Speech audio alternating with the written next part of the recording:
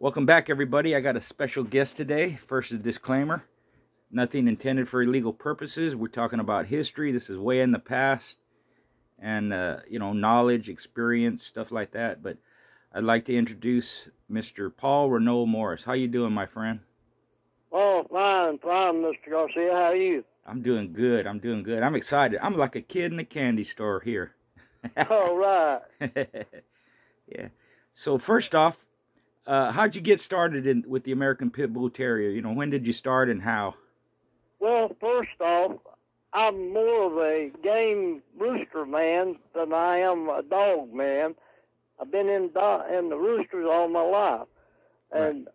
One Sunday, they was having a dog show at Rex Bird put on over in North Carolina.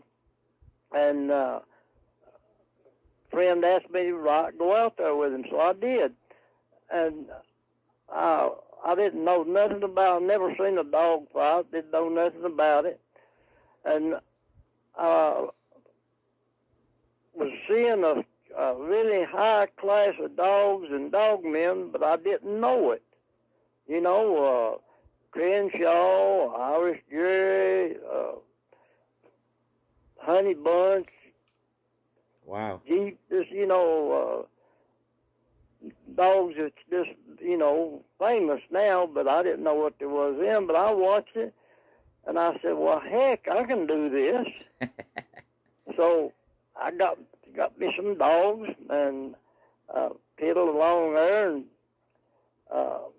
I bred them just about like I did the chickens and conditioned them sort of like I did them. And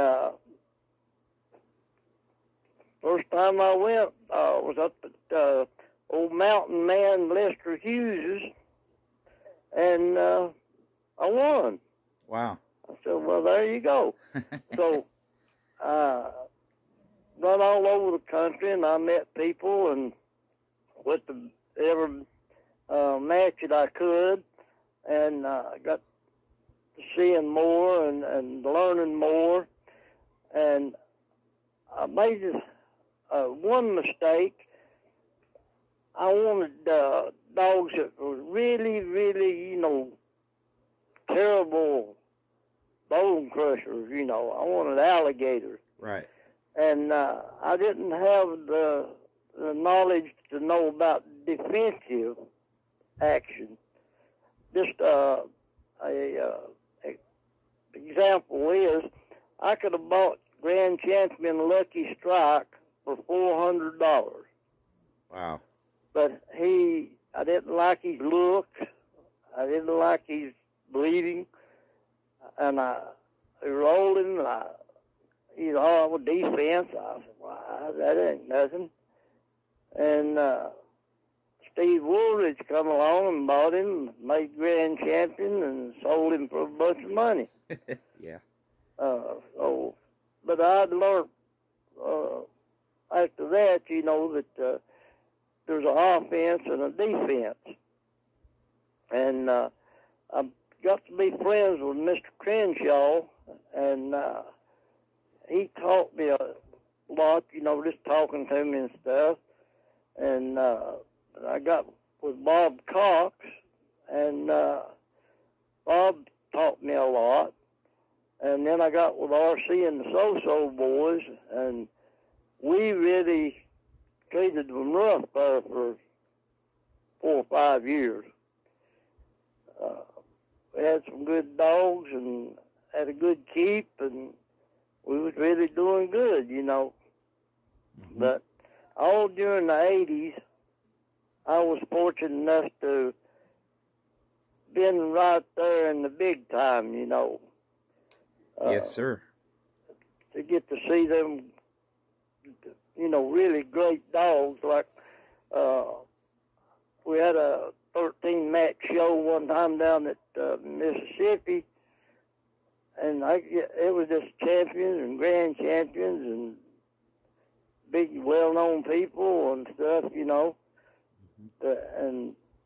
I wouldn't take nothing for the time I got to spend in it. Right. Do you remember some of the names on that card? The dogs? Heck, Austin Blackie was there, I think. Mm-hmm.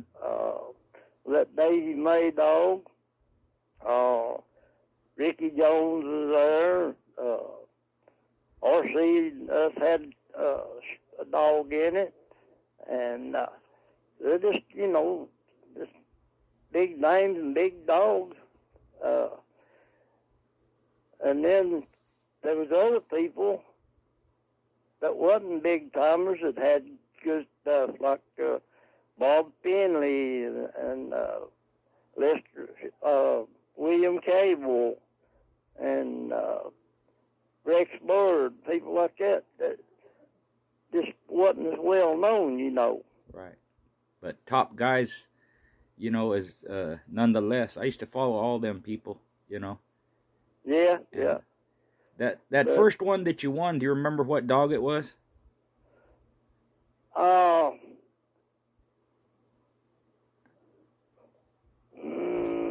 I remember what my dog was. It was a dog named Jack. Okay.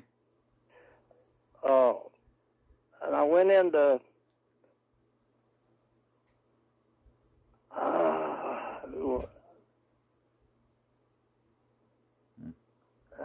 let's see.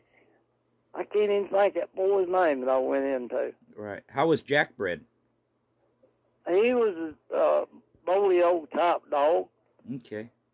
And that made me really like the Bolio dogs.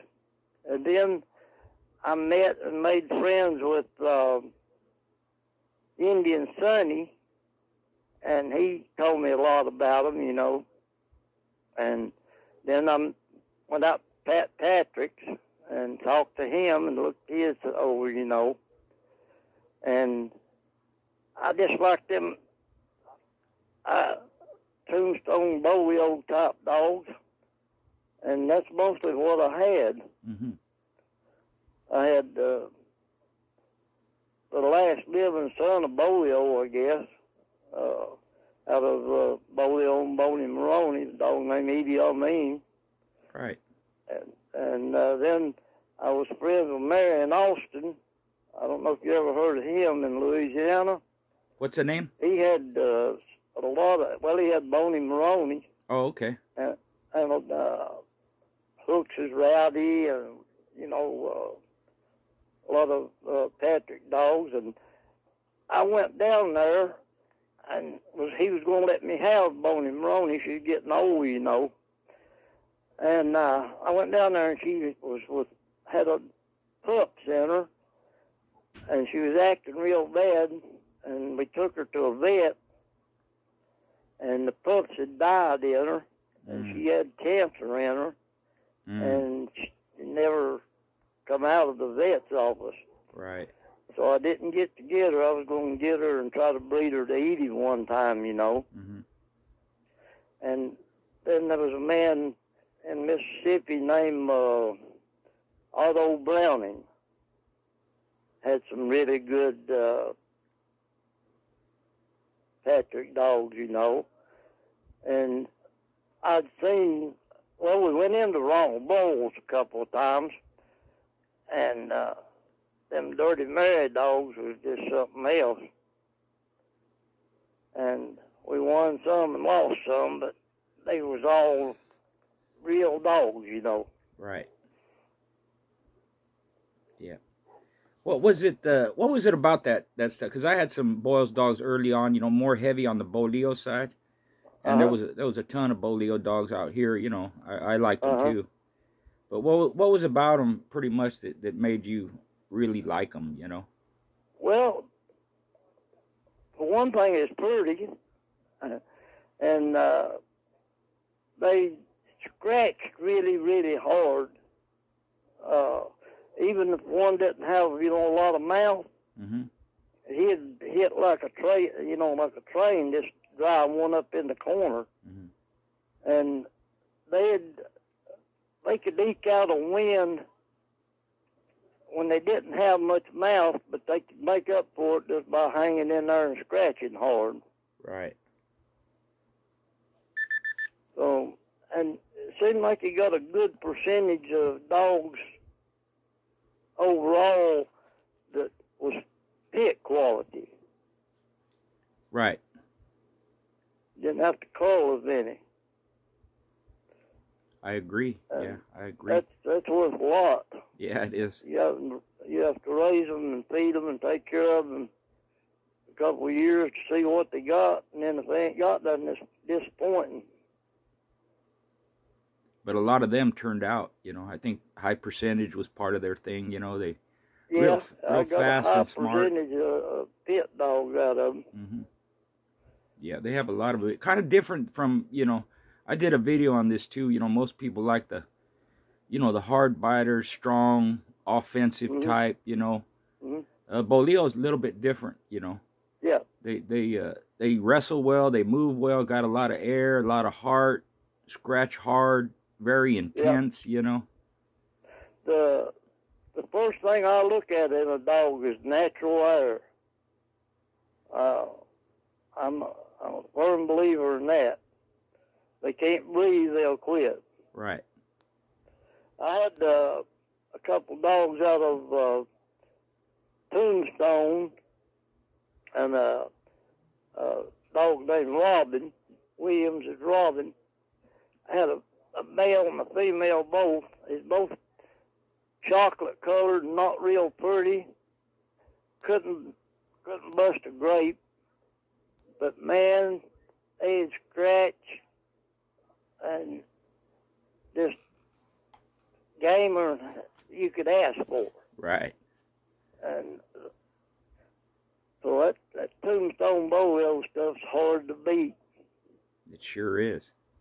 Yeah, there's people swore by it, you know, with good reason, because like you said, they're hard to beat. They have the ability to go distance too. They'll stay there all night, you know. Yeah, that's where it's at. This is, you know, at first I didn't realize it's an athletic contest more than it is destroying, you know. Mm-hmm. Whoever scratches last going to win. Yes, sir. And as long as you stay there, you got a shot, you know. Mm-hmm. Mm-hmm. But another thing that really interested me about breeding the dogs, like in game chickens, if you breed a game rooster and a game hen, you're going to get 99.9 game offspring. Right. In dogs, you know yourself, you can breed the two gamest dogs they are and might get curs. Yeah.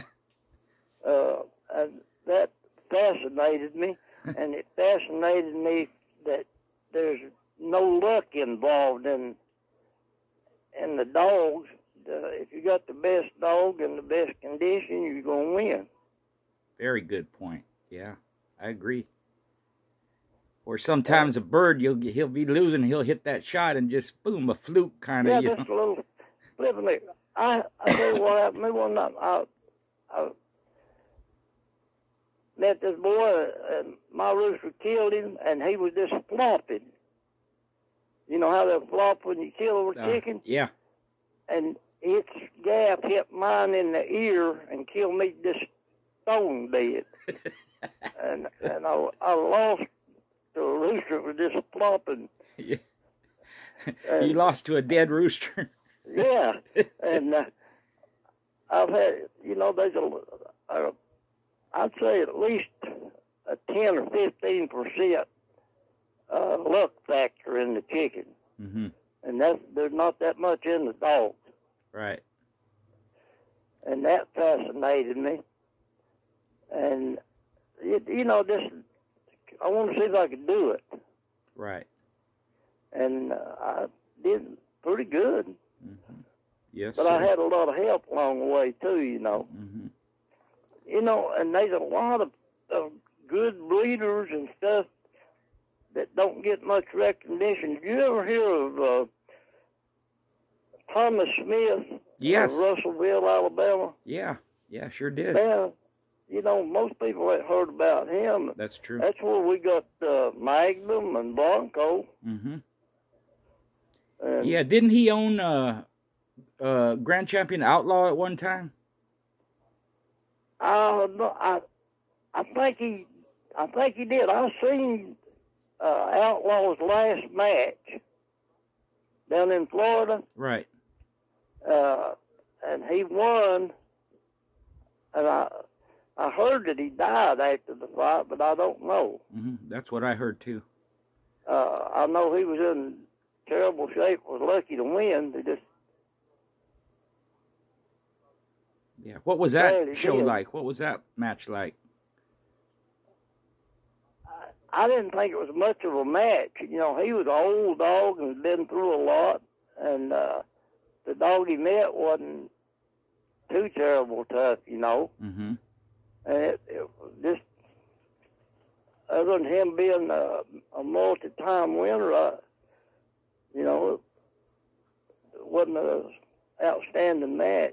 Right. Right.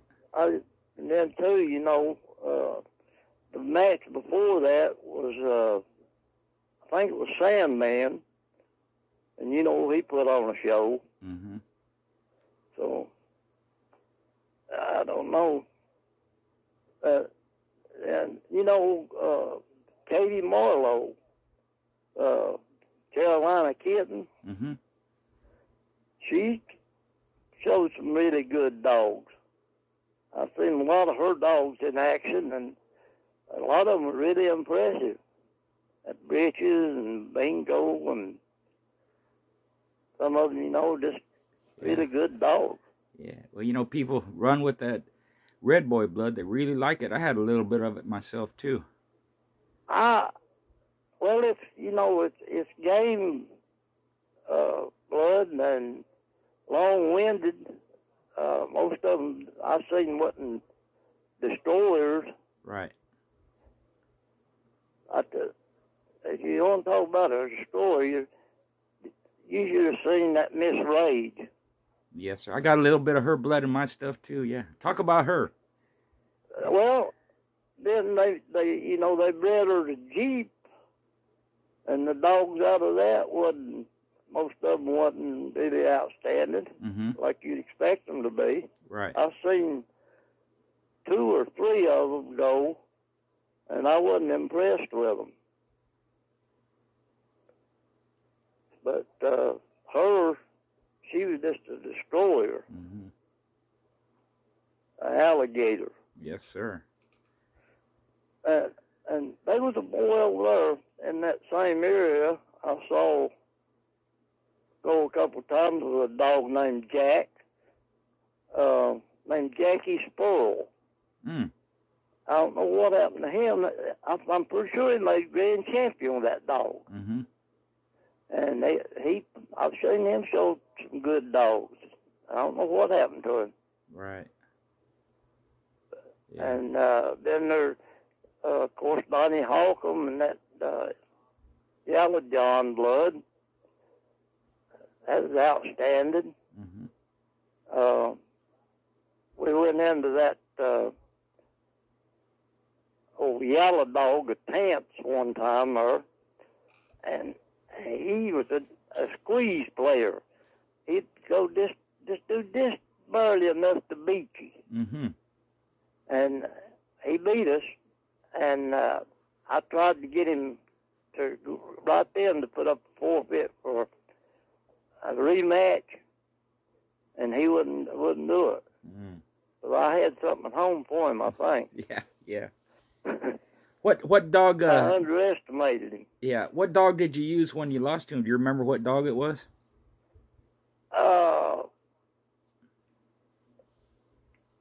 Me and Herbie Pack went into him. I think it was maybe Yellow's 3rd fight.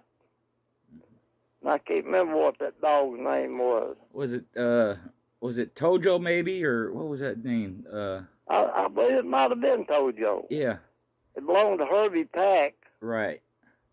And me and Herbie was friends, and I went up, you know, helped him on it. Yeah, I remember that name too. It's P-A-C-T, Packed, right? Yeah, P-A-C-K. Oh, P-A-C-K, okay. Yeah, Herbie Pack. Right. Living in South Carolina. And we went down there to some of, you know, Fletcher Chavis and Frank Jacobs. We went into both them assassin dogs, Jacobses, the same night, me and RC and us with two litter mates to grand champion Fritz. And, of course, we lost them both. And just absolutely wasted two good dogs. They wasn't but 20 months old. And they really put a hurting on them older, experienced dogs, but they was too smart, too pit-wise for them young dogs, you know. Yes, sir. And we just wasted them. And didn't go with Fritz because RC's wife liked it, you know, like Fritz. And so it didn't do nothing for him until he got, you know, grown, and then made champion with him. Mm-hmm. Yeah. Yeah, he was out here for a bit. I think Tito and the local boys did him for his last one, or maybe something like that. Uh-huh. Was you at that show, Fritz and champion Uncle Bud and Badger? Yeah. Okay. We went into Badger. Me and Bob Cox went into Badger one time. Right. With a dog that Bob had got from Ronnie Hyde, a dog named Bloody Billy. Right. And I told him, matter of fact, Ronnie got mad at me. I told him, I said, as soon as Badger got to biting him, he let up. Mm. We had fought that dog one time before in Norman Kimmer down there in Louisiana, and he looked pretty good against that dog. But Badger hurt him so bad, you know what after he really clamped down on him a time or two, you know, it was... Yeah, I lost a Badger too. I had a little, in fact, I had a little Boyle's dog named Ronnie that I had won one with, and then I went into Badger after that, and he was a rough dog. He loved them kidney stifles like that, you know. Oh, yeah. Yeah, he clamped down on that dog's shoulder once, and then his stifle once, and it took the bite out of him. Yeah. But that's what it's all about. Yes, sir. Yes, sir. Now, did you have something to do with Champion Bronco or Magnum or? Yeah, I give RC $1,000 for 25% interest in Bronco, and all. Well, you know, of course, I got the bet on him, and we, you know, we got to show him and all. And I had two pups out of him. Had one out of Bronco and Ruby, and one out of Bronco and I believe it was Candy. Mm. And the one out of the one out of Candy, I named him Kudzu, and ended up sending him to Guam. And God done really, really good with him over there. Nice. Yeah, I sent some dogs to Guam too. What style was Bronco, or what would you say? How did he fight? He done just what he needed to do. He could hold one out. He could swap with it. He just done everything right. And, you know, he was a cold dog. Bronco was. He didn't start until he was pretty old. Oh, wow, really? And finally got him started, and still was just using for a roll dog, son. And then we decided to match him. After he put him through a keep, he turned into Super Dog. You know, and heck, I love that dog. I liked his looks. I liked everything about him. Mm-hmm. And he went into some tough dogs too. Ramrod dog. That's right. And then Ramrod come back, I think, didn't he come back and beat Champion Blaze or somebody? Yeah, that's right. Yeah, he went And well over an hour against Bronco, and then he went well over an hour after that and beat Blitz, champion Blitz. Yeah, that's right. yeah. And then we went into that Indian Joe dog From Boyles. of Ronald Boyles. And let me tell you about that Indian Joe dog made a scratch when I would have bet 500 he could stand on his feet. Wow. I mean, he just a stumbling, falling scratch. I offered those 500 for him if he'd just pick him up. And I knew he'd die, you know. Yeah. But I told him I'd give him 500 if he'd just pick him up. But he didn't. And I mean, Bronco was dragging him around in the pitch, you know, by the throat. You know, I didn't want to see all that. Yeah. No, I hear you. Yeah. That was Indian Joe was from the Bobby Jr. Dirty Mary breeding. Yeah. Yeah. He was a 2-time winner, I think. Yeah. Yeah. Heck of a dog. And then, we went into that hubcap dog. And then I think we went into another one. Yeah. Didn't Bronco get best in show all of his shows or something like that? Yeah. They was every show there was from 5 to 11 matches, and he got best in show all 3 times, and made champion. But the last time he got hurt, you know, I mean, he got his toes heaved off, and where the dog bit him in the back of the neck, he couldn't hold his head up good, you know. Yeah. So he went to Saul then, Bert Saul. Right. Yeah.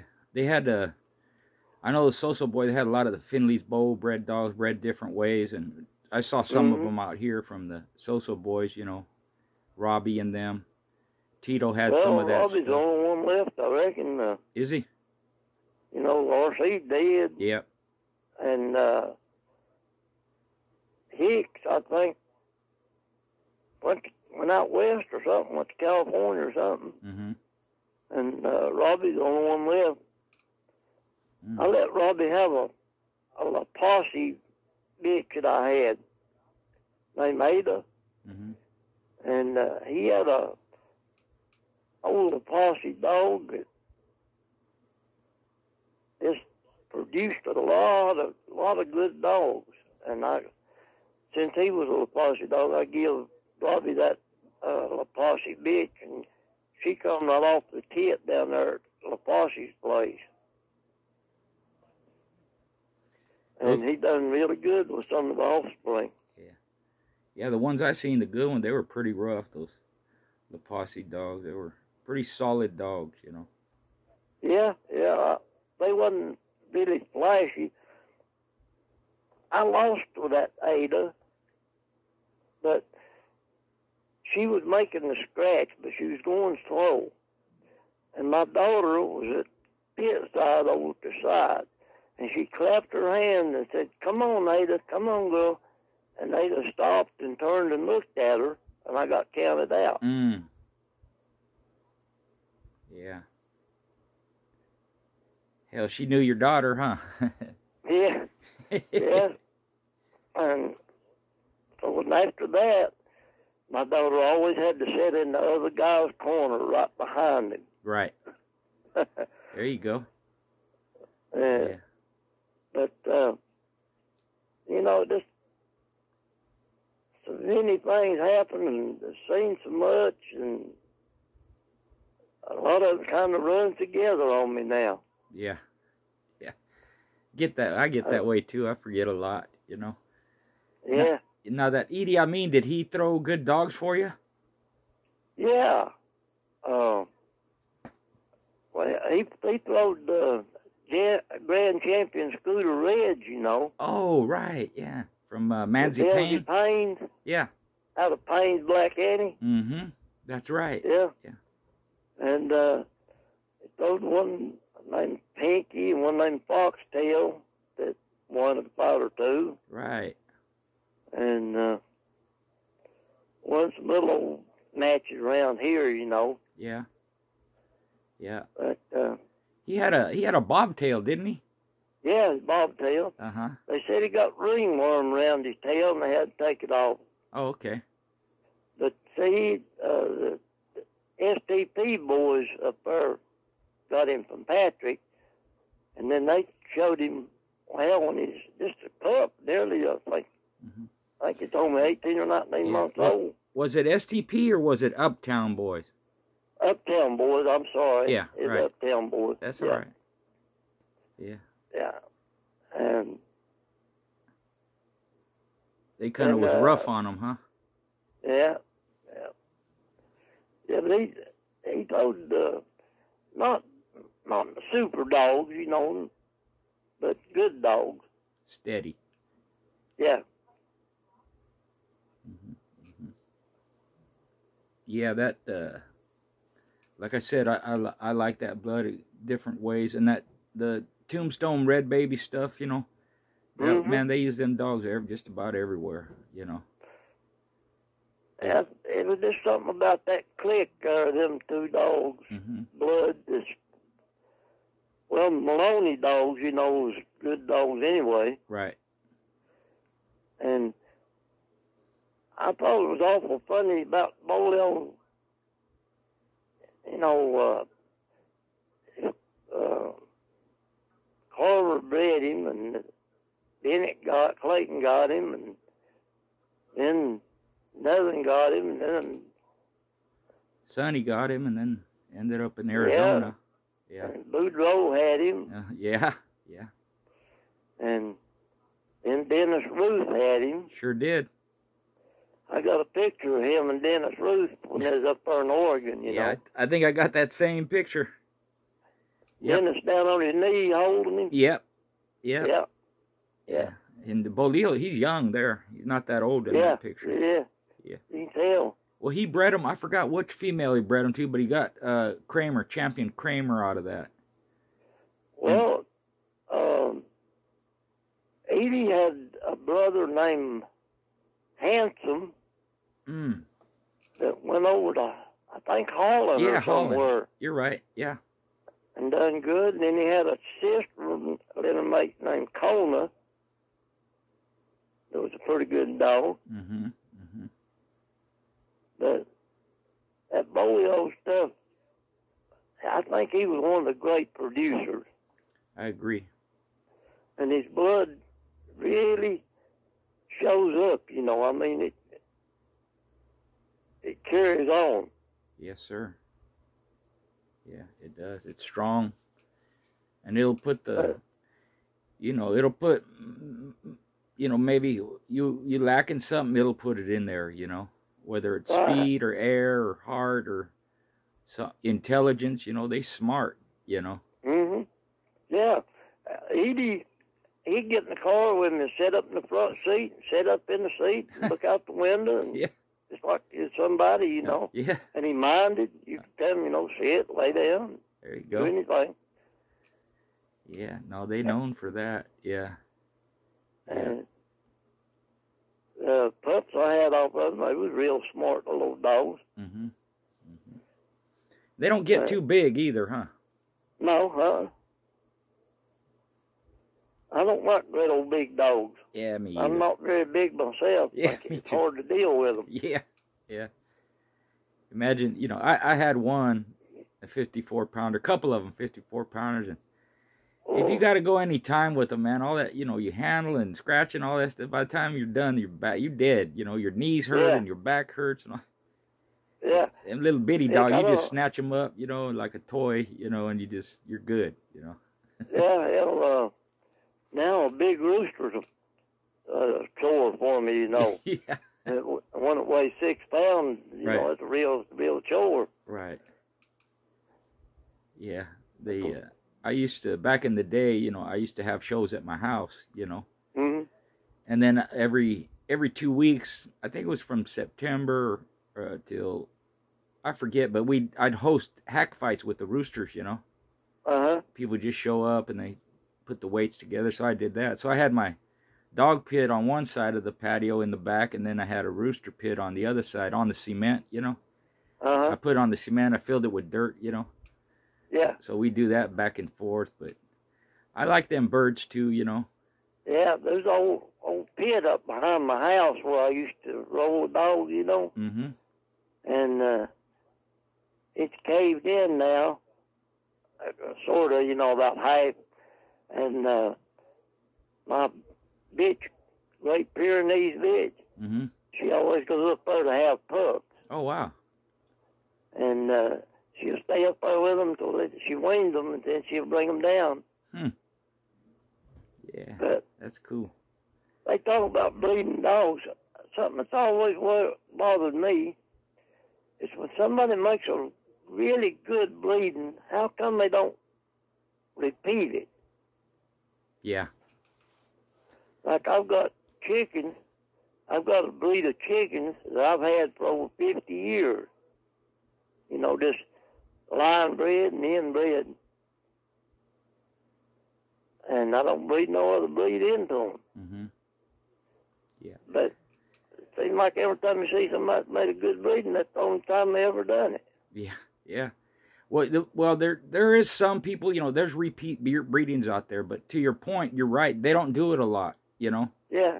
They don't, you know, you never see, you know, pups from 3 or 4 or 5 repeat breedings, you know. You'd think, yeah, if it worked, why not stick with that, you know? Yeah. And with roosters, you see that a lot, you know. Yeah, yeah. Yeah. And, you know, there's probably different reasons why, but it doesn't happen as often as you'd think. You're right. Yeah, a lot of it, though, goes basically the same. Good health, good care, good blood. That's what it takes to win. Right, right. Now, when you did several of those repeat breedings, you pretty much got the same quality? Yeah. Yeah. Usually improved it some if I could. There you go. But at least held my own. But, you know, in chickens, you test them more. You know, in one season, I might show one 4 or 5 times, you know. Right. Right. And you prefer gaff or short knife or what? Gaff. Mm-hmm. Gaff. I'm a gaff man. Yeah, that's what they do in the South. I've done the short knife in Mexico, Central America, and that. And I went to Philippines a couple of times with a long knife. Oh, yeah. And whipped them good. Yeah. But I just don't like it. Right. It's not the quality I'm looking for. Mm-hmm. Gotcha. All them people, short knife, long knife people, got to come back to us gaff people for brood stock. Mm. There it is. Yeah. There it is. Yeah. You never hear of any breed of chickens coming from short knife or long knife. It's always from gaff chickens.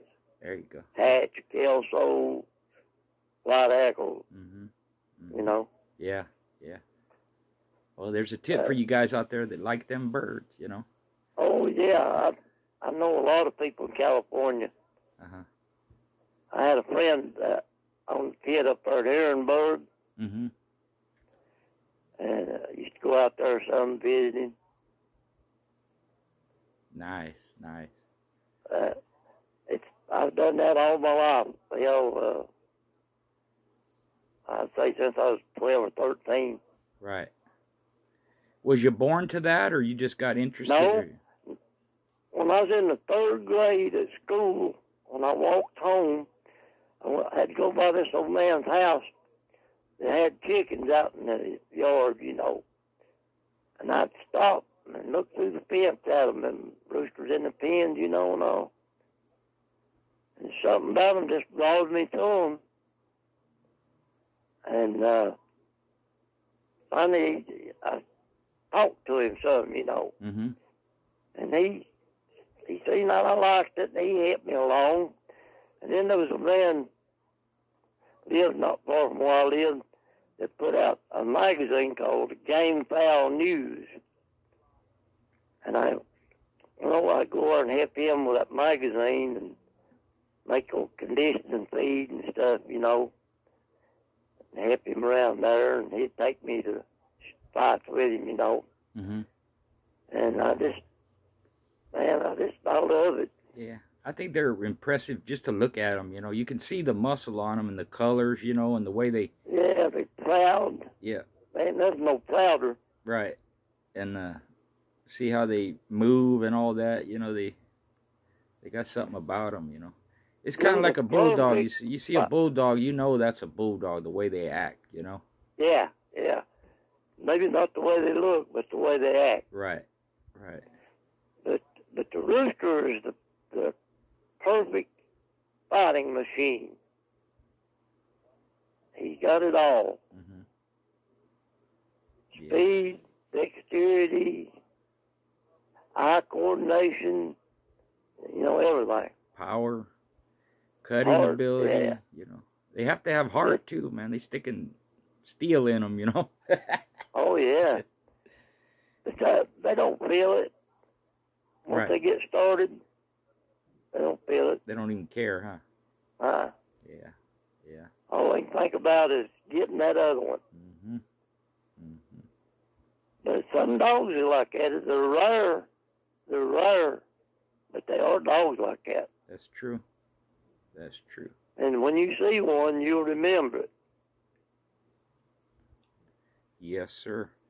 What's some of the toughest spots in your memory to go to down there in that area? What, for the dogs, what, always had good shows, top guys. I know there's several of them, but maybe... Traxler. What's that? Traxler. Oh, okay. Larry Traxler. Larry Traxler, yeah. Mm-hmm. During the 80s, man, I seen every big timer there was there. Mm-hmm. Mm-hmm. And just good dog, good dog, good dog. Yeah. Did you ever see Noonie go? Yeah. Was she bad, like they say? Yes. First time I seen her go, I bet that fight didn't go 4 or 5 minutes. Mm. She swept in there, grabbed that and hit her in the shoulder, and that was it. Mm.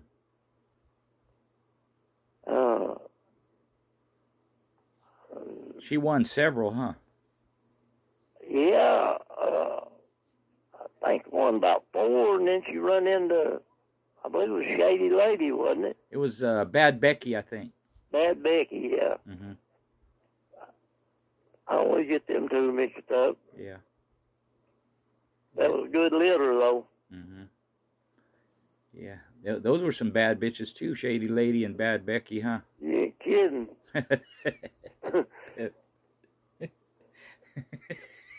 I love it. Yeah. I love it.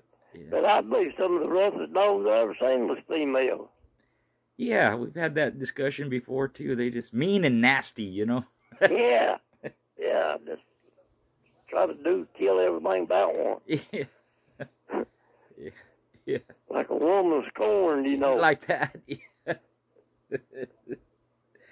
Yeah, I can relate. My wife's kind of like that. She's feisty, She is. Little bitty girl, Yeah, mine is too. But mine didn't have any idea what a rooster fight was till she got with me. And she said, "Oh," and then my daughter, she used to help me with a dog. She was a nurse, worked at the veterinary. Oh, wow. Place, when she was going to nurse school. Mm-hmm. She helped me with the dogs a lot. And she said, I could watch them. I don't believe I could watch one of ours. Mm. No. And she said, I'm going to go with you, though, and see it. It was Halloween night. We went down there to Traxler. And you know what she said after we won that first one? What's that? I want to handle the next one. Oh, wow. She said, I can do this. Huh. Yeah. But and did she? Good. Good. Not a big one, you know. Right. Right. You know, here. I bet them dogs listen to her, huh? She had a pretty good way with them. She's calm, you know, easy going. They calm right down with her. Soft spoken like that. Yeah. Yeah. Yeah. Well, that's great. Yeah, my kids were involved a little bit. My son mostly, he used to help me condition dogs, you know, feed and all that. He got to be pretty good with them, you know. Yeah, I live way out in the country, you know, and back in the road in front of the house was a dirt road. Mm-hmm. I had a little 4-wheel Yamaha, and I built me a wedge brace out on the side, you know, to hook a harness on. Yeah. And run them up and down the road. That works real good. She really liked that. Uh-huh. And I had 75-foot cable runs on the ground. And every time a car would go by, them dogs zip, zip, zip, zip. Yeah, they was halfway in condition doing that, huh? Yeah, they stayed in good shape. Mm-hmm. Mm-hmm. But I think you got to keep them in pretty good shape. I agree. You know, I agree. It don't make no sense to have them fat, you know, big fat. Yeah. No. That's a common mistake. A lot of people make is getting them too fat. Because all that fat breaks down into lactic acid, and really makes them sick. Mm-hmm. And if you don't get all that gut fat out of them, you ain't going to last long. Yes, sir. What'd you like to feed in just regular food or even in keep? What'd you like to feed? I feed the Purina High Pro, and then I put, you know, meat in it. Mm-hmm. A lot of people around here deer hunted, and I got a lot of deer meat. Mm. And I keep it in the freezer, you know, and then lay it out. It's real lean, and we would just boil it just a little bit, mm-hmm. and then feed it to them with that Purina High Pro. And then to keep, you know, I didn't change too drastically. I'm not big on making drastic changes. Right. I think it throws their system out of whack. I do too. You're speaking my language, Mr. Paul. I tell everybody the same thing. You know, keep it simple and feed the same. You know, just more of it. Yeah. It's a lot like your rooster. You know, you feed a higher protein. You know, when you're working them, and when you slack off and start resting, you slow down on the protein, up on the starches and sugar, you know. Mm-hmm. But I don't think it's no big mystery. Most of it's just common sense. Yes, sir. And, you know, throw a little greens in there and stuff, you know, heck, a little garlic.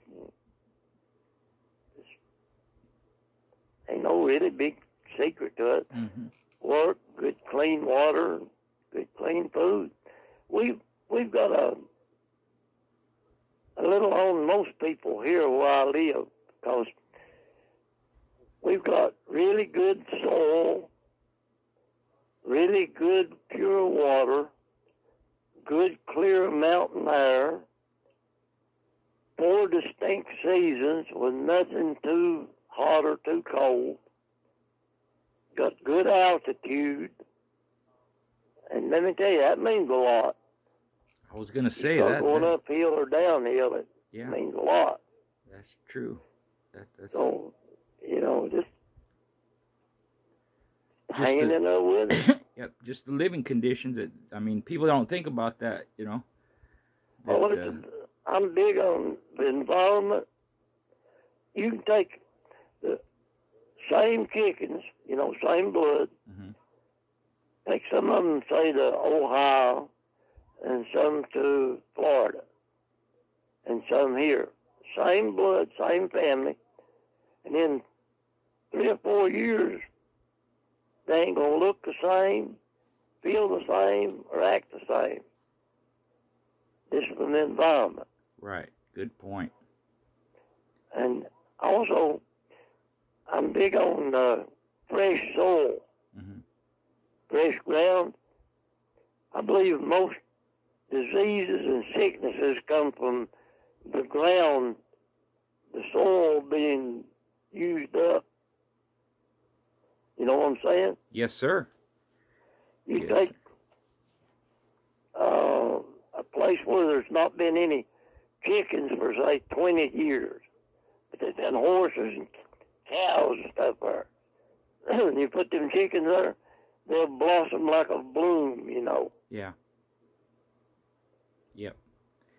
There's a, you know, along those lines, you know, the way you're just looking at it natural and, like you said, the environment, but there's a whole study on that now. They call it epigenetics, you know, how you raise them, what they feed, the area they live in, all these influences, you know. So I never heard that word, but I know what you're talking about. Yes, sir. And, you know, a lot of times when I'm talking to people, you know, I tell them, you know, older dog guys or myself or even older than me, you know, they did things a certain way. They had good horse sense. They knew dogs, knew chickens, whatever it was, you know. And then science does these studies and they give names to the stuff that the dog guys used to do. That's the only difference. They put a label on it or explain, you know, what it's doing, the effects it has and all that. But people have been doing that for years, you know. Yeah, I couldn't tell you scientific stuff about it, but I know what I'm doing. Yes, sir. And how it reacts. Yeah. Just good common sense and experience, you know, being around them. And I think maybe that's why you had a easy transition to the dogs. They have a lot in common, you know, with the birds. Right. And here's what I think, too, about breeding or conditioning, either one or both. Some people are natural.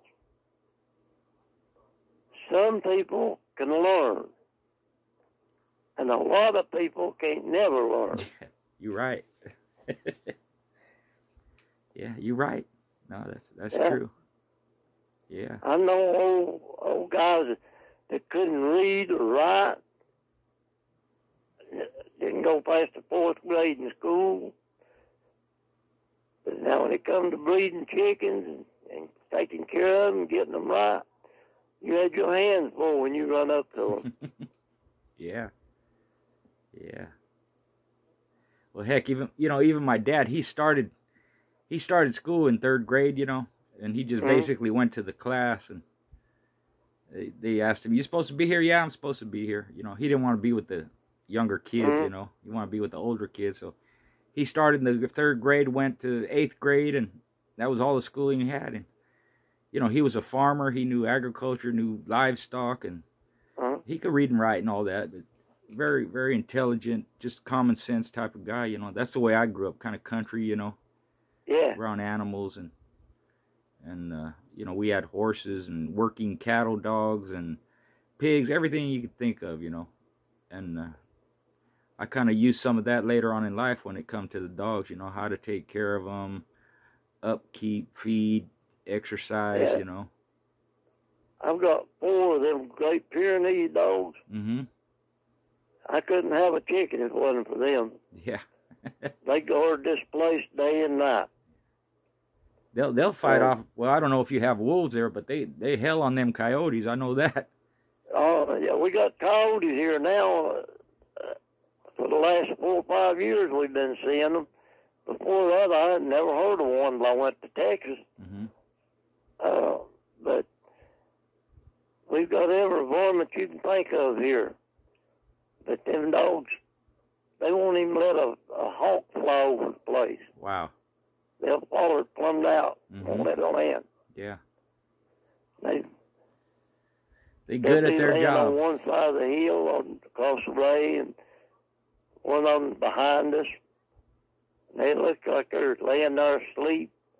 And the least little sound or something that you don't even hear, they jump up, ready to go. They're on it. Yeah. And they're big dogs too, aren't they? Aren't they pretty good size? Yeah, about 80 pounds. Okay. And these I've got are, this is the 6th generation that I've raised these dogs. Wow. Starting out of 2 dogs. Mm-hmm. And I believe we're getting better every year. Yeah. You're just a breeder by nature, Mr. Paul. I just seems like it's simple to me, Mm-hmm. Yeah. But Yeah. I don't know. I just like it, Yeah. And my house, when anybody comes in here, they think they're in a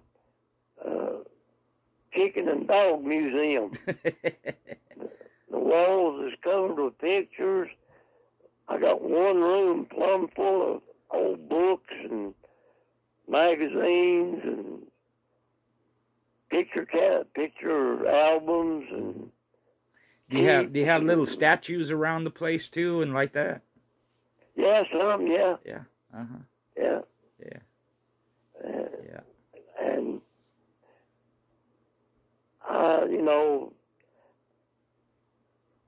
it's what I like. It looks tacky, but ain't nobody here but me and Donna, and that's it. Yeah. No, I'd be at home at your house, Yeah. I love that Everybody stuff. comes here, said this is the peacefulest place. Nice I and was about quiet. a quarter of a mile of road frontage through here. Right. And you can't see a light or a house or nothing. Right. I bet you when you go outside at night at your place, you can see the stars up in the sky, huh?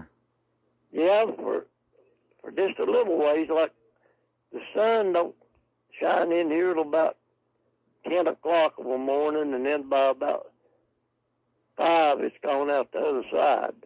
Nice. There's a hill right in front of me, a hill right behind me, and a hill at the lower end. But it knocks all the wind off of me. And, they have windstorms, and it won't blow a top off one of my pins. Mm. Yeah.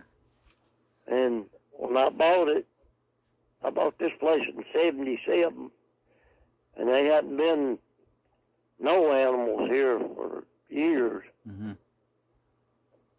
And I just free range everything. I lose a lot of varmints, but where they wander off out in the woods. But Right. The ones that makes it are usually pretty good. Nice. I believe in survival of the fittest. Yes, sir. Now back then, if you had one dog or 2 dog, whatever you considered your favorite, what dog would that be? Would it be Edie? Bronco was the favorite dog I've ever had any What dog was that? with. And I guess old Edie was my favorite dog of mine. Yeah. What was the first name you said? Oh, Bronco? Bronco. Yeah, Bronco. Yeah. And then Edie, of course, I just had a 4th of him, Right. But Edie was a dog that make you like him, you know. Yeah. Yeah. And females? Who was you fond of? I had a bitch. It was out of Tonka and Robin. A bitch named, my mind's slipping now. Sabrina was her name. Mm-hmm. I had 2, China and Sabrina, brother and sister. And this Sabrina, she's the gamest dog. I went into one of them Zebo dogs with her. That dog eats her chest out, her face off, and she screamed to get back at it, and finally stopped it by just knocking it back in the corner. Mm. That's So the hard. dog finally just give up and didn't scratch. Mm-hmm. Yeah. That was about an hour and 10 minutes or 15, something like that. Right. Yeah. The longest fight we ever had was against Robert T. Ken Allen's Robert T. Oh, yeah. Went 3 hours and 10 minutes. He was an ear dog and just held us out. you know, and we pushing and driving till he wore us down. And Mike Gregory had Robert T in good shape too. We had a 4-time winner. It was rough, you know, tough. Yeah. But we couldn't ever get into him.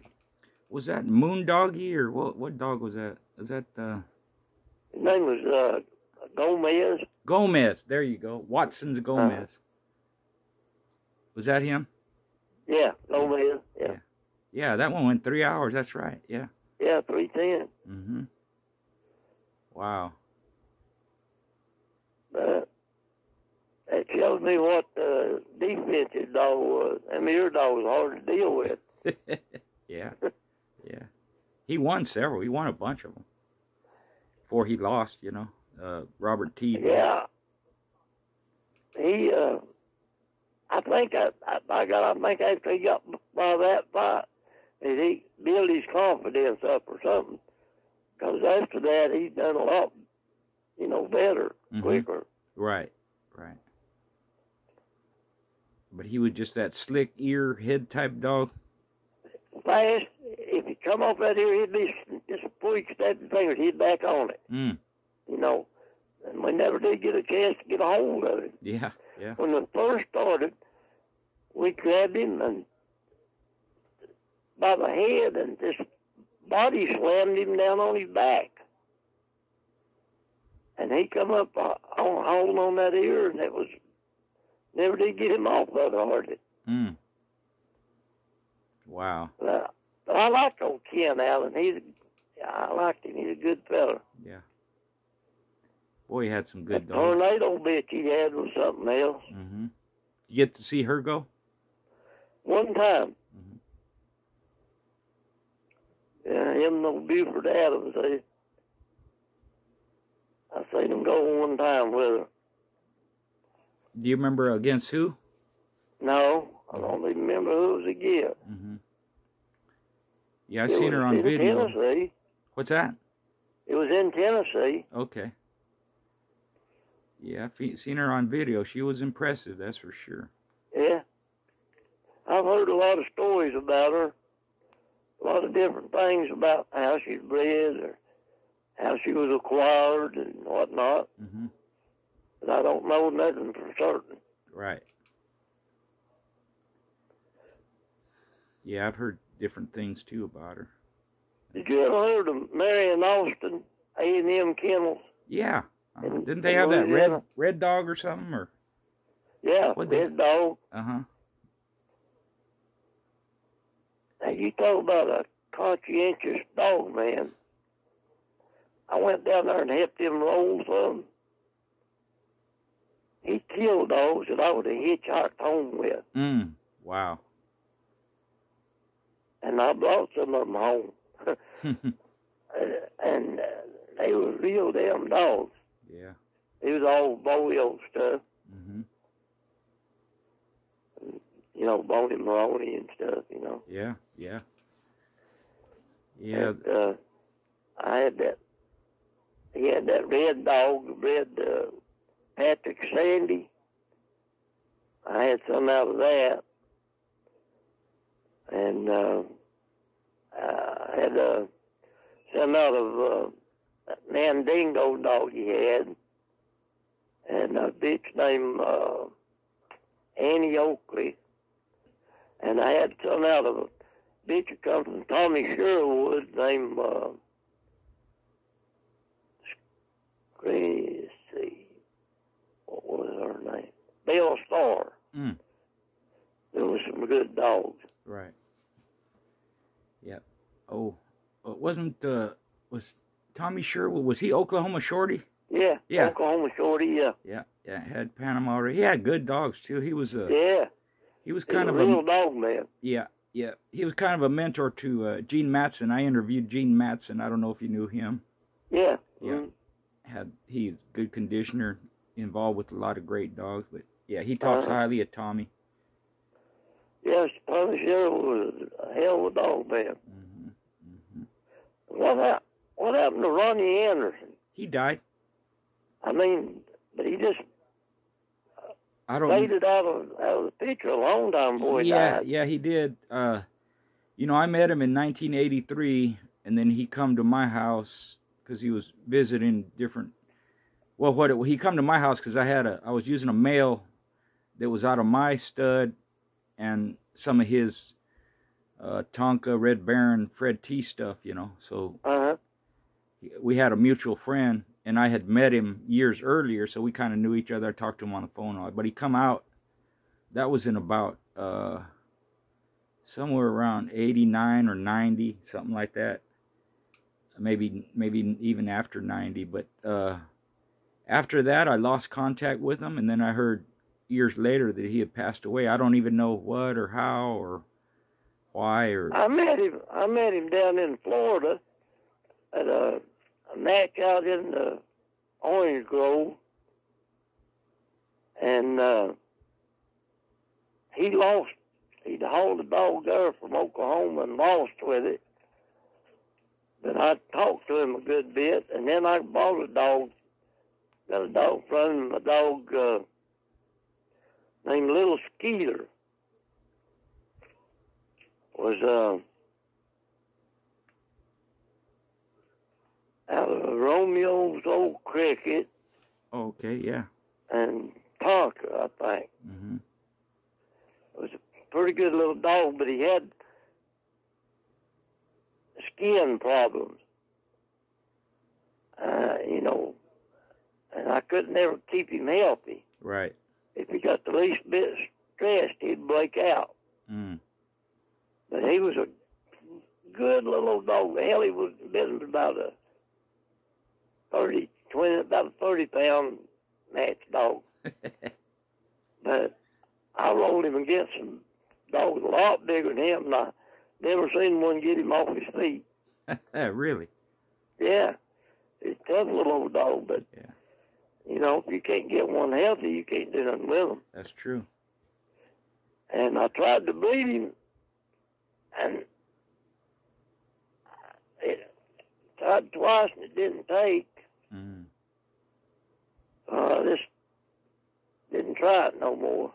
Yeah. He might have had some genetic defect or something, you know. I believe it was. I think it's something that's passed down through the mother. Mm-hmm. Sort of like red mange or something. Right. And Could be. Yeah. He was a really nice little dog, you know, just couldn't help but like him. Mm-hmm. Little brindle dog. Right. Yeah. Boy, it's nice reminiscing about these old times and old guys. I'll tell you who he was out. Now coming back to me, he's out of El Dos Bits Cotero. Oh, okay, there you go. And Romeo's cricket. I wonder if he was. I'll ask Vince and see if he remembers the dog, what it was, because he had. Yeah.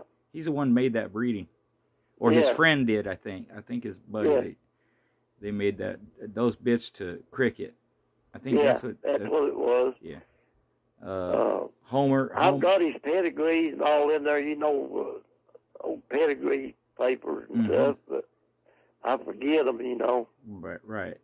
Yeah, I think that breeding produced that little Homer dog. He was a little brindle dog, too. Yeah, he was a litter mate to Patrick's champion Homer. There you go. Yeah. Yeah, same breeding. Yeah. What made me think of it, I started thinking about Patrick. He lived at Cotero, Oklahoma, or Cotero, Arizona, you know. Right. I stopped by there one time and talked to him.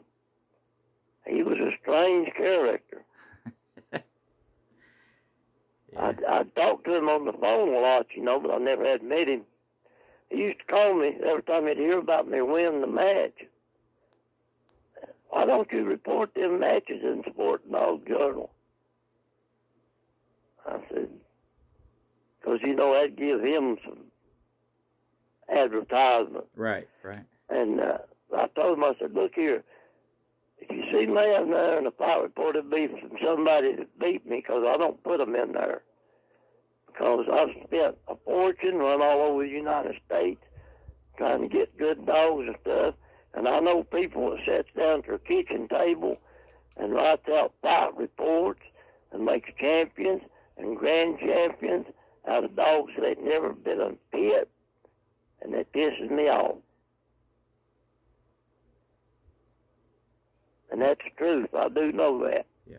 No, it's true. It's true, and you probably smart doing that. You didn't need the notoriety or the hassle that comes along with it, you know. Right. And people like me knew who you were, if that means anything, you know. Thank you. Yeah, you know, I talked to a lot of people that you knew. You hear about certain things, certain people, and what they done and all that, you know.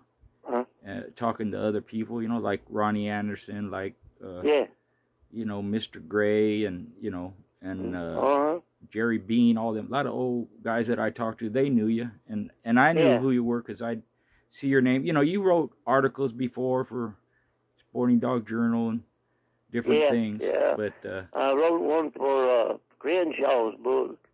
Oh, did you? That's right. Yeah, that's right. Yeah, sure did. At Lifetime of Crenshaw. Mm-hmm. And he sent me one of the books, and I autographed it and wrote a nice little thing in there about the article and everything. Yeah. Well, I keep the letters you send me. I don't throw them away.